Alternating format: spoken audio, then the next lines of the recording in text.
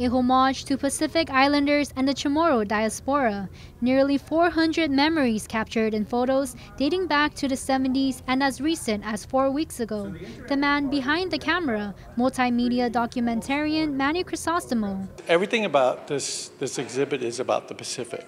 It's about the islands of the Pacific, it's about the people of the Pacific, Micronesians, Melanesians, Polynesians, Chamorros, from Guam and the Marianas, and also Chamorros from the United States. The Pulitzer Prize award-winning photographer preparing to showcase the images in an interactive exhibit tonight at the Guam Council of Arts and Humanities Gallery. It's for a new book called Wayfinding, My Personal Pacifica, and I need to get the number of photos down a bit.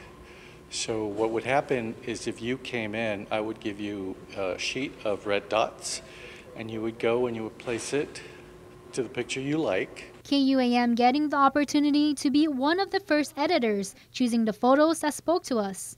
It's an opportunity Crisostomo invites the community to be a part of. While I'm here, I'll talk to people and ask them, say, why do you feel a kinship toward this image? And tell me, and maybe I can use that, when I title the pictures in the book and stuff. Exhibit goers may also be walking away with a special memory. If you're in the photo, at the end of the show, you get the photo for free and stuff. Or if it's your mom or your dad or your auntie or uncle that have since passed away, because, you can have the print for free.